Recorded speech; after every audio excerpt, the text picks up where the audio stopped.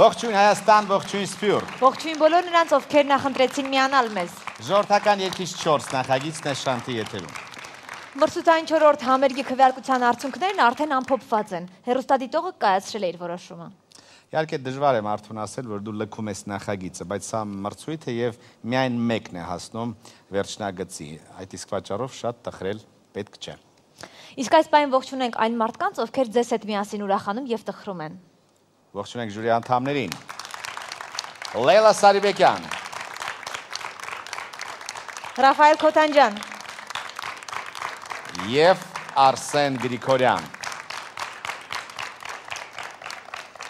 Սա շաբաթվա ամենալարված, ամենածանր, ամենավտանգավոր 30 րոպեներն են նրանց համար։ Ողջունենք նրանց, մեր 11 մասնակիցներին։ Նրանցից մեկի համար այլևս չեք քվեարկելու։ Քիչ անց կիմանանք, թե ով է այդ մեկը։ Իսկ մինչ այդ վերհիշենք ելույթները։ Գնացինք։ Ոյով բուսով ջահեջի գանգործում շտորքով է մեր տղան։ Ոյով բուսով ջահեջի գանգործում շտորքով է մեր տղան։ Անսահման բարություն, բաղորդյան թարմություն։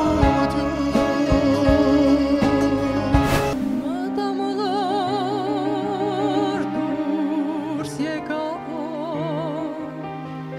սերս պատմեմ աշխարհին։ Սիրուն աղջիկ, աչիդ մատաղ ես, դանջիկ տնկած խաչիդ մատաղ ես։ Կարկաչում է հորուգիշ է։ Հոսքով գովելու չէ, աղյանայա, երկից նայելու չէ, սազով եմ խաղում։ Մալայանիս հատը, ջանիս հատը, չկա սա աշխարհի մեջ։ Աշխարհը դատարկ է առանց քեզ, կյանքը չար դատարկ է առանց քեզ։ Գանձերի գոհար ունեի, չգնալ մի աշխարհ ունեի։ Գանձերի գոհար ունեի, չգնալ մի աշխարհ ունեի։ Լուսնի շողը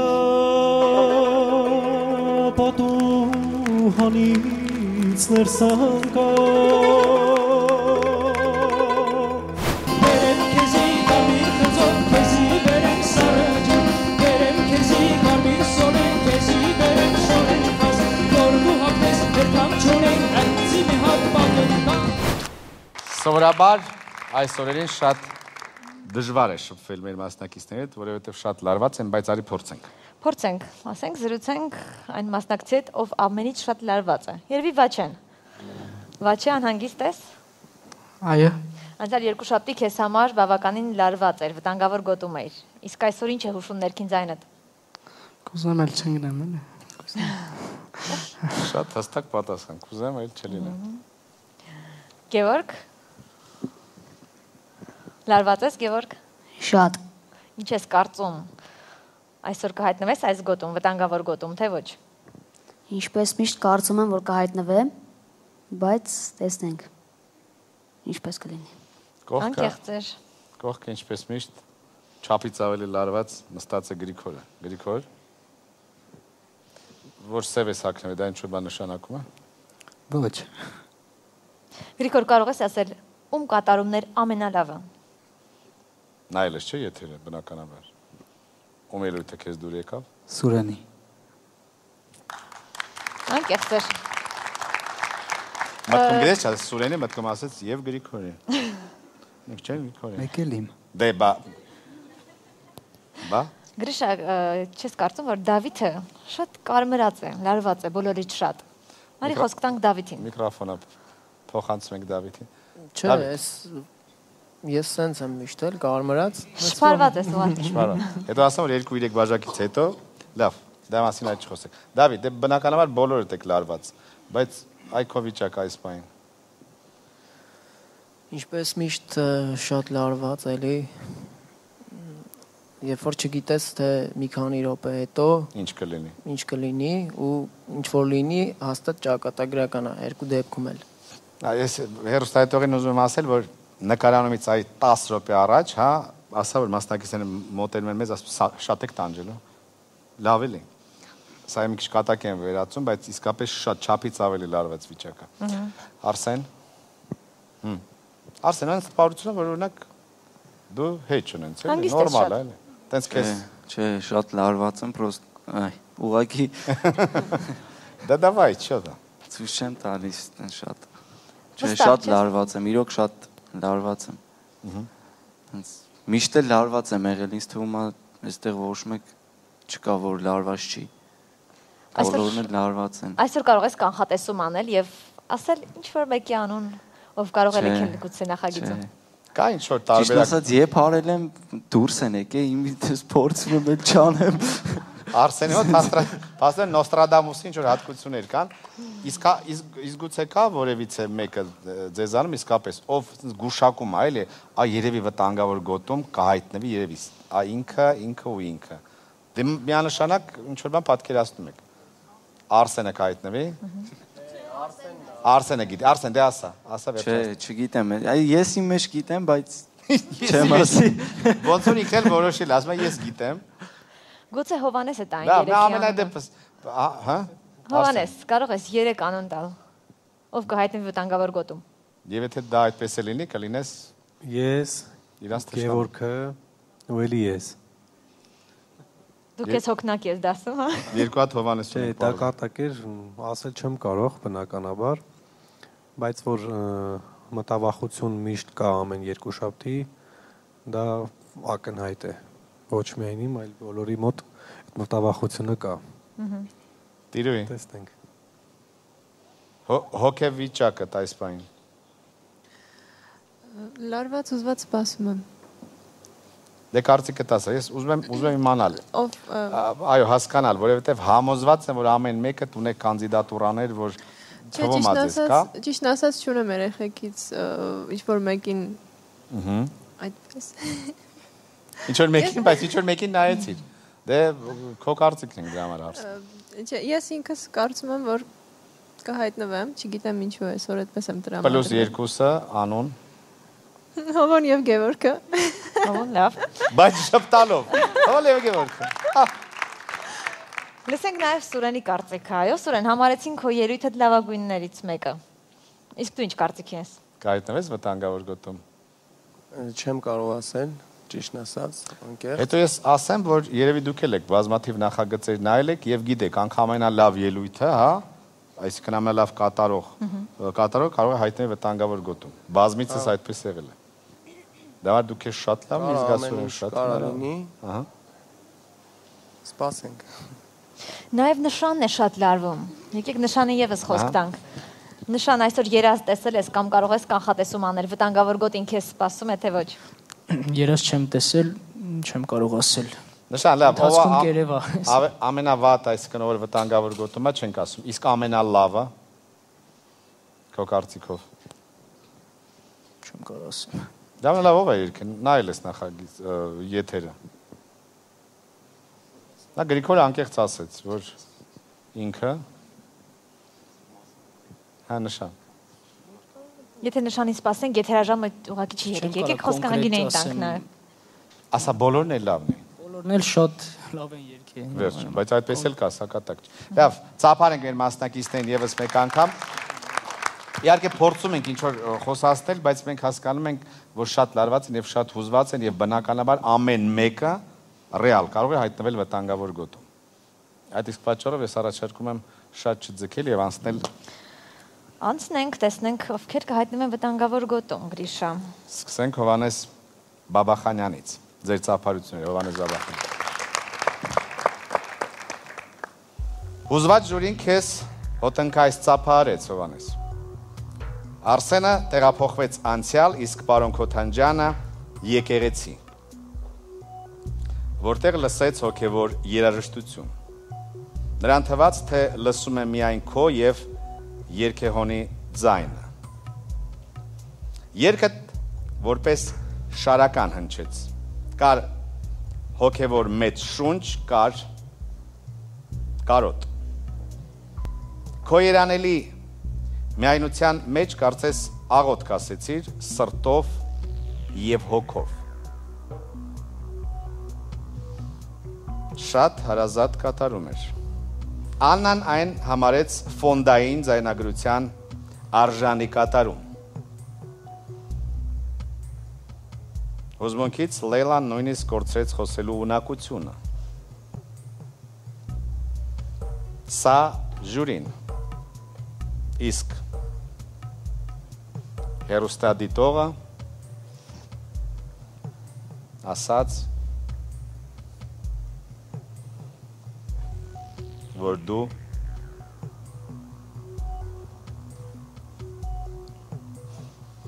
նախագծում ես։ Շնորհավորում ենք Հովհաննեսին։ Շնորհավորում ենք։ Գևորգ Եփրեմյան, շատ էմոցիոնալ երգեցիր, վառվեցիր և վառեցիր բոլորին։ Ճիշտ է, հուզմունքից մոռացար բառերը, բայց դե չխանգարեց ժյուրին։ Ելույթդ նրանց շատ դուր եկավ։ Ռիթմը հրաշալի զգացողություն ունես, ռիթմի։ Ունես նաև բնատու շնորհ։ Քեզ գտնում ես բոլոր ժանրերի մեջ։ Միայն մի նյուանս կար։ Երգելու ժամանակ փորձում էր շարժվել, բայց քեզ խանգարում էր կաշկանդվածությունը։ Գևորգ,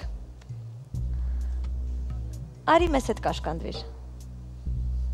Ծափարում են Գևորգին։ Եվ սպասի։ Իսկ մենք գնում ենք առաջ, Գրիգոր Միրզոյան, ձեր ծափարությունները։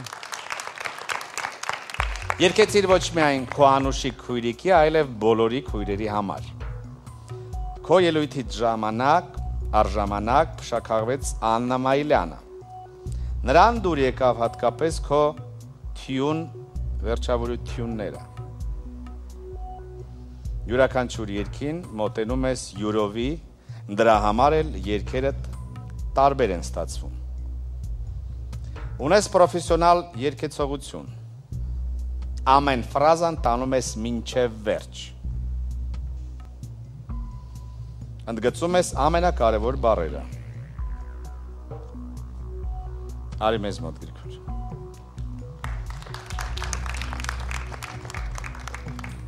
Գրիգորը Դու հիմա կանգնած ես վտանգավոր գոտում։ Կանգնած ես։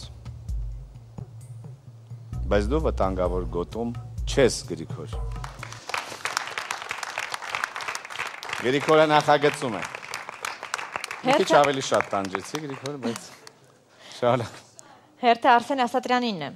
Բոլորը քեզ ծափահարեցին։ Քո աղոթքով կարծես արթնացրեցիր հեռուստադիտողին և տարար քո ետևից։ Արսենին քո աղոթքը և ներքին զգացողությունները հասան երկրորդ տան ժամանակ։ Հաշվի էր առել ժյուրիի խորհուրդները, աշխատել էր տեմբրիդ վրա։ Ամեն ինչ լավ էր։ Միայն թե փոքրիկ տեխնիկական թերություն կար։ Վերևի նոտարիների հետ խնդիրներ ունեցար։ Քեզ խորհուրդ տվեցին ավելի հաճախ ձայնավարժություններ կատարել։ Ձայնավարժություններին երբեմն նպաստում է նաև վտանգավոր գոտին։ Իսկ այսօր, Արսեն, դու վտանգավոր գոտում չես։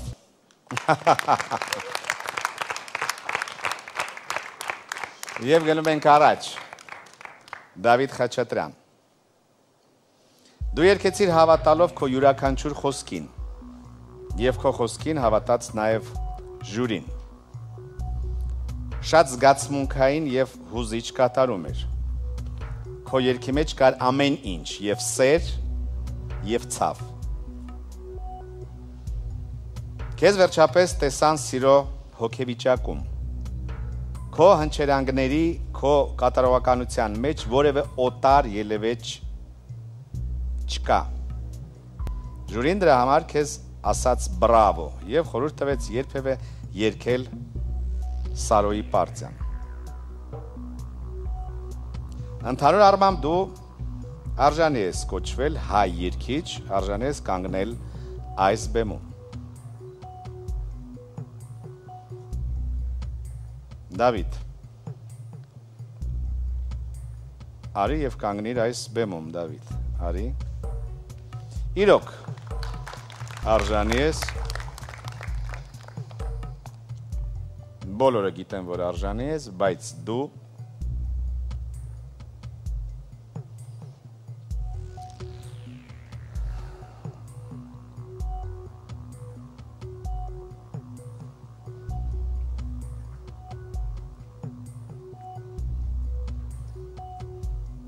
վտանգավոր գոտում ես։ Գևորգ, դու նույնպես վտանգավոր գոտում ես։ Գևորգը եւ Դավիթը վտանգավոր գոտում են։ Գնանք առաջ։ Հասմիկ Թորոսյան։ Երգը քեզ սազում էր, Հասմիկ։ Այդքան էլ հեշտ չէ ռիթմիկ երգեր կատարել, բայց դու կարողացար։ Ամենակարևորն այն է, որ երգի տրամադրությունը տեղին էր։ Քո ողջ էությամբ շատ լավ զգացիր եւ արտահայտեցիր ռիթմիկան։ Միայն թե տոնայնական խնդիր կար։ Ըստ Աննա Մայլյանի, պետք էր ավելի ցածր տոնայնությամբ երգել եւ պատկերացրեք, նրա հետ համաձայնեց նաեւ Ռաֆայել Քոթանջյանը։ Եթե ուզում ես, որ քեզ ավելի բարդ երգեր վստահեն, պիտի աշխատես շնչերիդ վրա։ Այդ դեպքում ձայնդ անկայուն չի հնչի։ Հասմիկ, տխրում եմ, երբ մասնագիծը հայտնվում է վտանգավոր գոտում։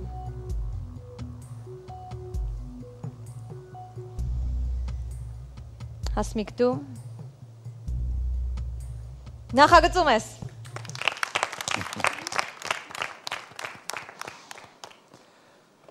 Վաչե Մանվելյան։ Ծապ։ Ժորին խոստովանեց, որ նախորդ անգամ շատ խիստ էր մեկնաբանել քո կատարումը։ Այս անգամ ավելորդ ինքնավստահություն չկար։ Ապրես, որ հաշվես առնում նրանց խոսքերը։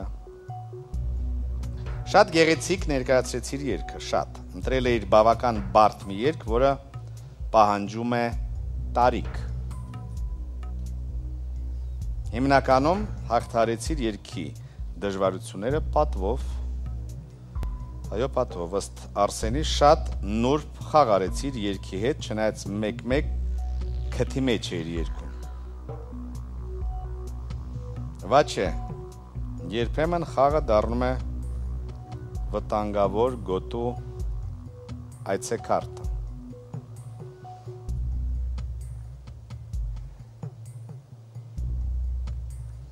Հեռուստադիտող այս անգամ գտավ, որ դու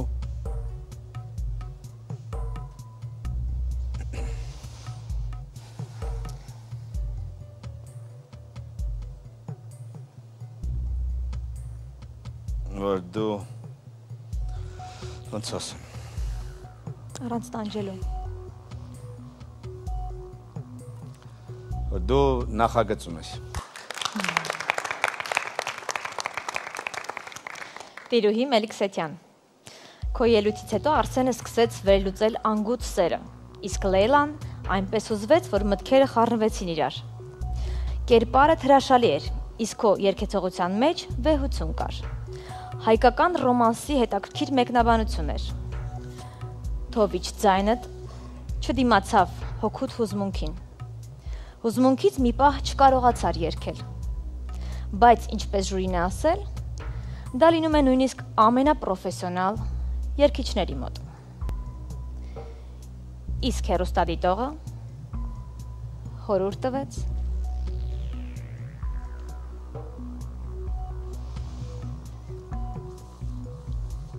Հեռուստադիտողը խորհուրդ տվեց որպեսզի դու սպասես արի մեզ մոտ Այո, ծափարում ենք տիրում Սուրեն Աբոյան Ահա այսպես դարիճը քեզ երկար ծափարեց Դու տակնու վրա արեցիր բոլորի հոգիները Այսպես ասաց ժուրին նրանք բազմաթիվ անգամ լսել են այդ երգի տարբեր կատարումները Եվ մտածում էին, որ զարմանալու առիթ այլևս չեն ունենա Բայց դու իսկապես զարմացրեցիր Այս տարիքում կարողացար երգի մեջ նոր շունչ դնել Մի ամբողջ կյանք դնել Կատարումդ անթերի համարեցին, իսկ քեզ ապագա լավագույն երգիչ։ Լեյլան պարզապես խորհուրդ տվեց ավելի շատ ջերմություն տալ։ Եվ այդ խորհրդով հարամ արեց Արսենի տրամադրությունը։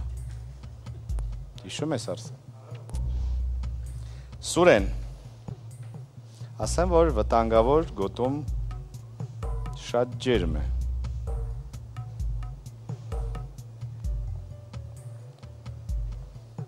Բայց չգաս, դու նախագծում ես։ Շնորհավորում ենք Սուրեն։ Շնորհավորում ենք։ Նշան Մանուչարյան, քո ելույթով գերեցիր ժյուրիին։ Նրանք քեզ նոր լույսի տակ բացահայտեցին։ Սկսել ես սերդ առատորեն բաշխել հանդիսատեսին և հատկապես Լեյլային։ Սկսել ես ժպտալ։ Սկսել ես ընկալել ժյուրիի խորհուրդները և ամեն համերգին զարգացնել քո արտիստական մասը։ Մի խոսքով, ոնց որ կինդեր սյուրպրիզ լինես նշան։ Շատ մեծ էներգիա փոխանցեցիր, հայկական բնություն կար ձայնիդ մեջ, միայն թե պետք չի անհանգստանալ, որովհետև դա իսկույն փոխանցվում է ժյուրիին։ Իսկ հիմա կարող ես անհանգստանալ, որովհետև դու հայտնվել ես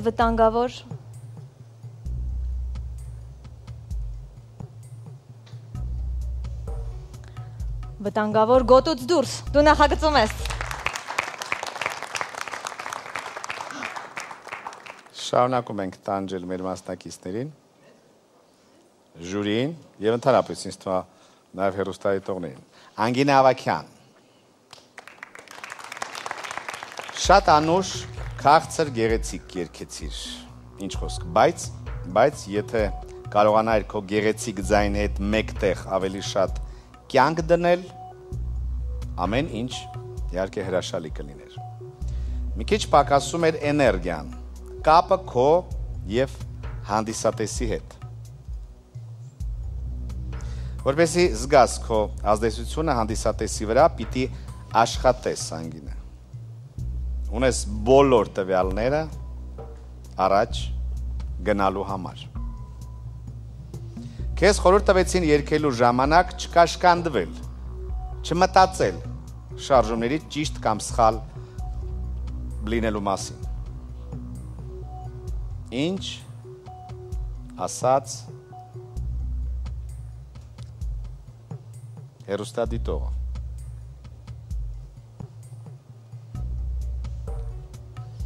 Անգինե, դու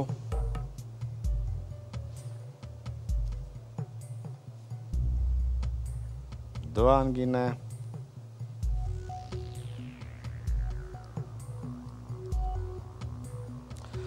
վտանգավոր գոտում ես։ Իսկ դու Տիրոյի միացիր ընկերներից, դու նախագծում ես։ Տիրոյի նախագծում է, ծափարում ենք Տիրոյին, շնորհավորում ենք։ Եվ այսպես, ես առաջարկում եմ շփվել նաև ժյուրիի հետ և պարզել համաձայն է ժյուրին արդյոք հեռուստադիտողի կարծիքի հետ։ Խնդրեմ, պարոն Քոթանջան։ Մենք մի առիթ ունեցանք այս ծրագրի ընթացքում, վիճեցինք, ասեցինք, որ առաջ ժյուրին ավելի մեծ իրավունքներ ուներ, քան հիմա, որովհետև եթե հավատանք մեծամասնությանը, որտեղ մենք դեմոկրատական երկրում ենք ապրում, ուրեմն պետք է համարենք, որ ժողովուրդը միշտ ճիշտ է, բայց քանի որ միշտ էլ մասնատվում է ժողովուրդը, թե ով ավելի շատ բարեկամ ունի կամ քիչ բարեկամ ունի, ով ավելի շատ ծանոթ ունի կամ քիչ ծանոթ ունի, լրիվ հավատալ դեմոկրատական սկզբունքին չպիտի մենք կարողանանք, ավելի շատ պիտի հավատանք ճաշակին և կարծիքին,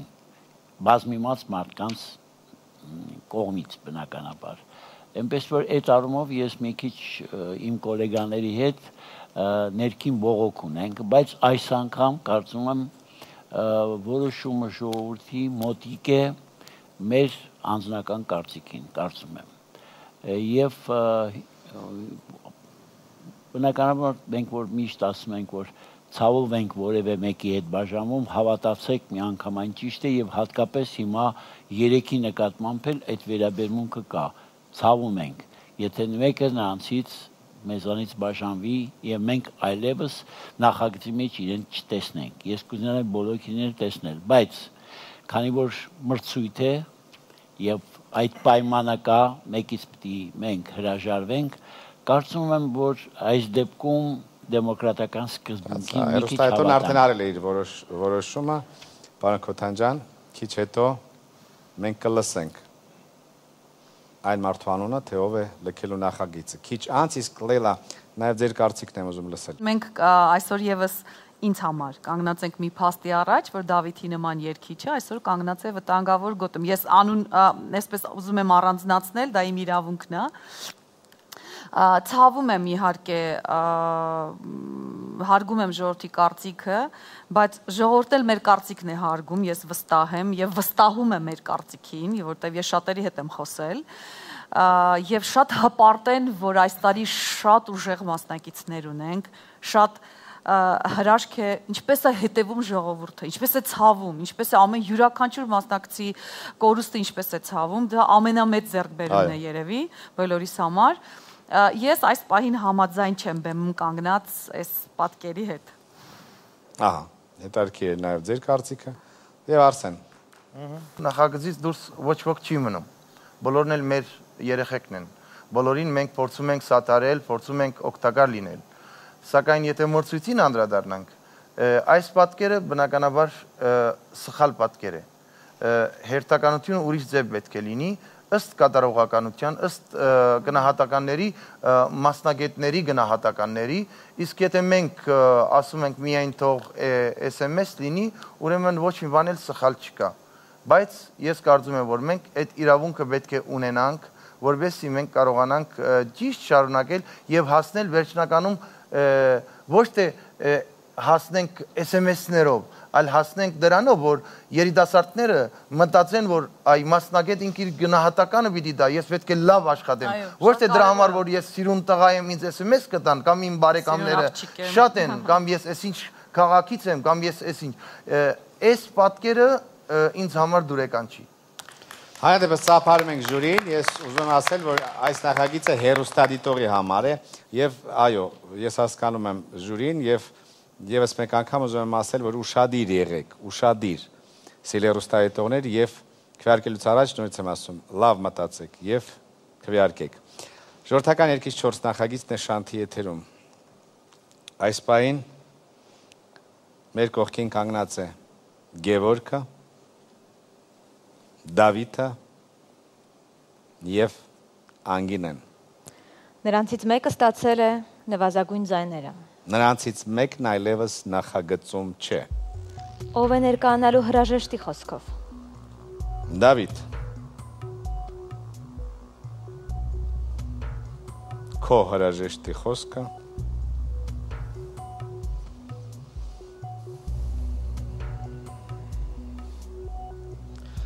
Այսօր մեզ պետք չէ։ Դու նախագծում ես։ Շնորհավորում ենք Դավիթին։ Անգին է, թե Գևորգ, ով է լքելու նախագիծը։ Անգին է։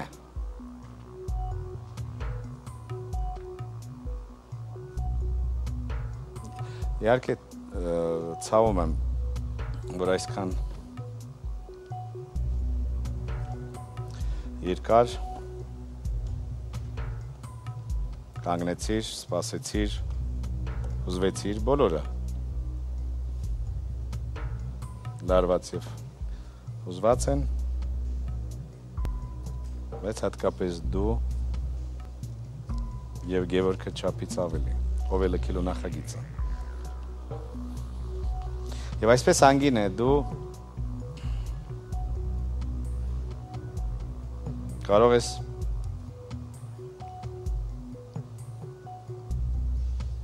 տուն գնալ եւ ուրախացնել քո ծնողներին։ Ձերոնց, որովհետև դու նախագծում ես։ Ծափարում ենք Անգինեին, իսկ նախագիծը լքում է Գևորգը։ Մի հատ բուռն ծափարում ենք Գևորգին, ինքը արժանի է։ Այո։ Բրավո Գևորգ։ Հատնկայց են ծափարում անգամ Գևորգին։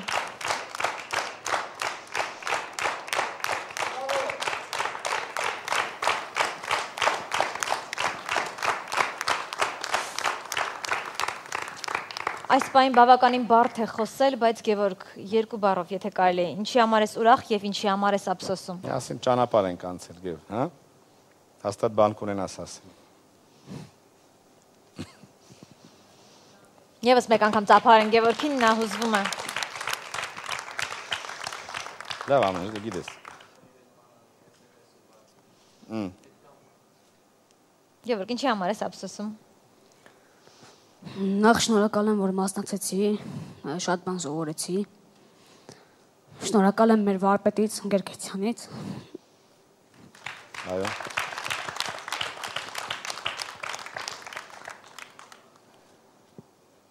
Շնորհակալ եմ ժյուրիներից, բոլոր անձնակազմից, Շանտ շերտանկերության։ Լավ։ Մենք էլ քեզ ենք շնորհակալ Գևորգ ջան, որ մասնակցեցիր եւ թող շարունակվի քո երկուղին։ Անպայման Մի կշարունակվի։ հատ էլ բարձր հավեսով ծափարում են Գևորգին եւ լավագույն խոսքերը կադրերն են։ Դիտենք Գևորգի անցած ուղին։ Դիտում ենք։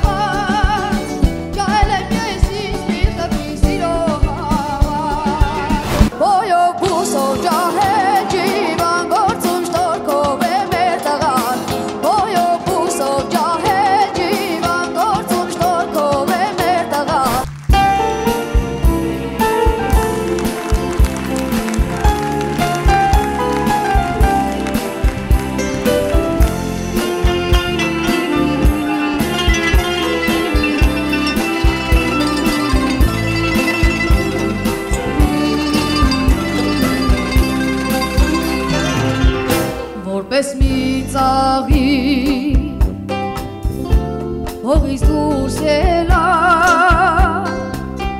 կյանքին ժպտացի, անցագնացի, աշխարհը որպես մի քնքուշ երաս, աչքովս տեսա, անցագնացի, աչքովս տեսա, անցագնացի, տեսա լավ ու վատ, տեսա համբերան, տեսա շատ տարի, կահավոր զրկան, տեսա լավ մարդի, բարի աշխատան, բարևս տվի, անցագնացի,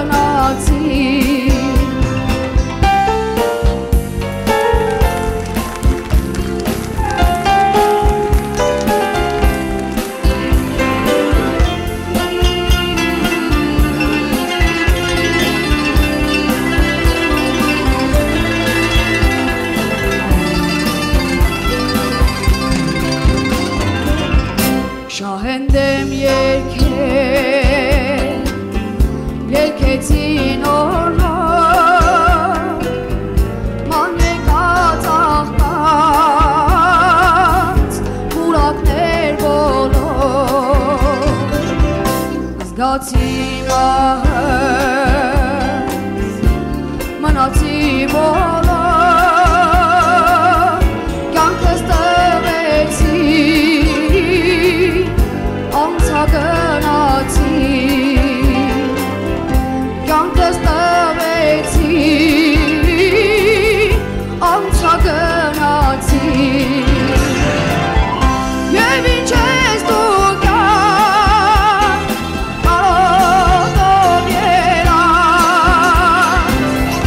հատակը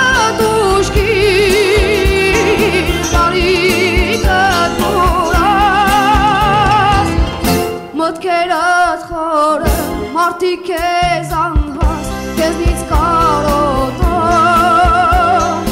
անցա գնացի մտքերդ խորը մարդիկ քեզ անհաս քեզնից կարոտա անցա գնացի անցա գնացի անցա գնացի